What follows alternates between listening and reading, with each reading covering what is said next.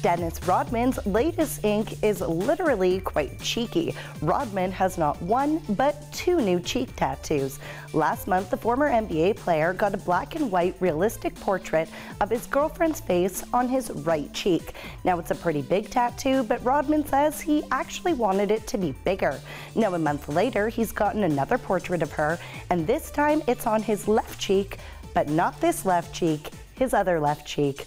The newest portrait tattoo of her is alongside a portrait of his own face, complete with signature glasses. Now, his girlfriend says that tattoos were not her idea and actually thinks he's quite crazy for getting them.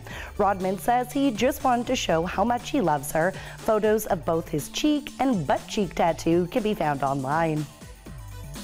Star Watch has been brought to you by Superior Coatings. Painted right the first time.